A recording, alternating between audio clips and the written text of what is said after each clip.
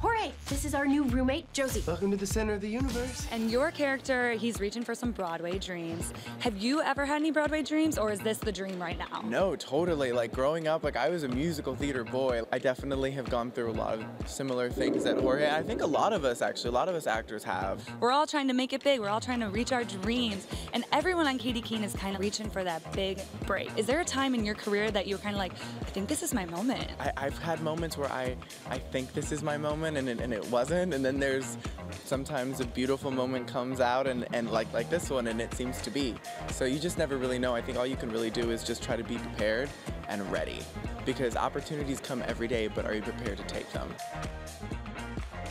And that is some good advice. Katy Keene is just one day away. It debuts this Thursday at 7 p.m. on CW26. You guys do not want to miss out on that. Yeah, and I had a chance to talk with Ashley Murray about her character's role. Of course, we all knew her as Josie in Riverdale, and now Katy Keene. What it's like to play someone a few years later? Yes, because Riverdale is going to be like 5-ish TV years, as they're saying, before Katy Keene. So we're going a little bit in the future with Katy Keene. Yeah. And they're going to the big city. Right. She's an awesome person, and we're going to chat with her tomorrow, so be sure you tune on in. All right.